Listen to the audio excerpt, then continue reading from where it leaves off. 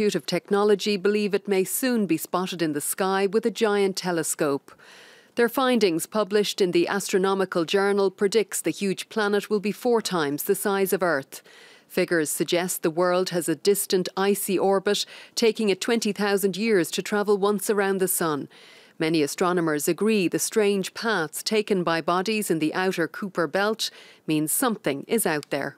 It's obvious that something put these orbits in place, in a really aligned manner, one next to the other. That something in astronomy is often gravity. So you need an object to attract these little asteroids to align them, and a big body. What bigger than a planet? A 9th planet above Neptune, which will have around 10 times the mass of Earth.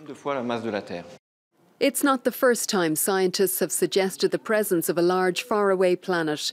Indeed, previous predictions resulted in the discovery of Pluto in 1930.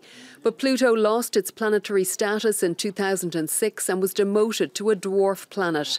But with the search now resumed, our solar system may have 9 planets once again.